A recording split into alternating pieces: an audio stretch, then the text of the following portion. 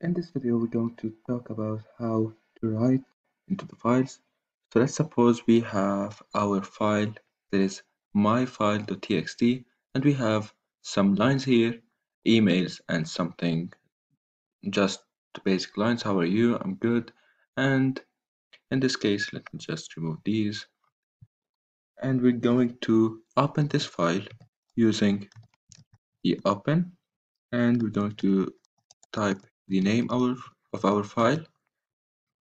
And let's suppose we want to write in this file, so we use the second parameter w, indicating that we are going to write into the file. Let me just save these since they will disappear, and I am going to write into this file f.write. I'm going to write that the content has been deleted. So whenever we use the W mode or the write mode, we are going to delete everything in the file and write our own lines.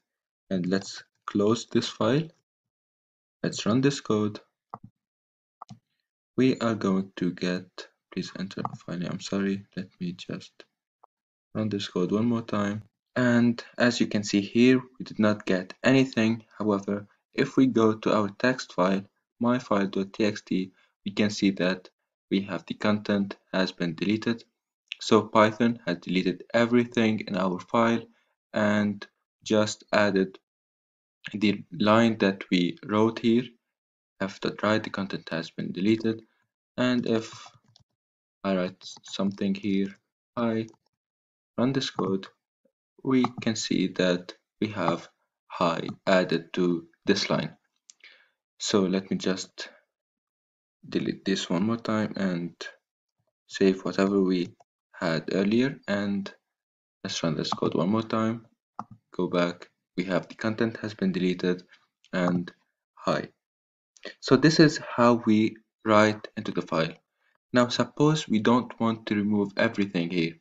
Suppose we just want to append here. For example, we want to add some emails, and here we have our emails.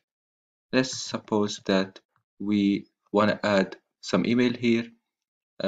So to do that, we are going to use the A, indicating that we are going to append into the file.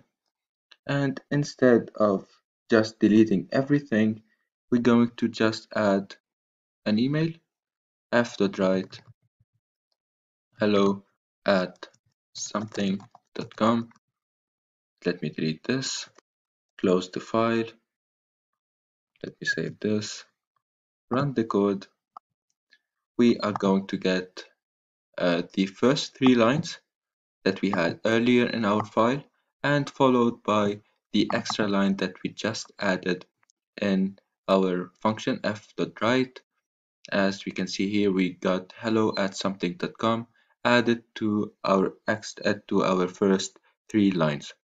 Now we are going to check for the last mode. We already used X, however, let's just see if we entered X and the file myfile.txt.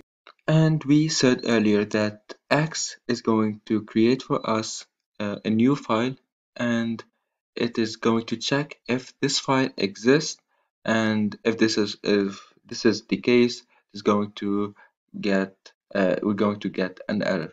So if we run this code, we're going to get file exists error.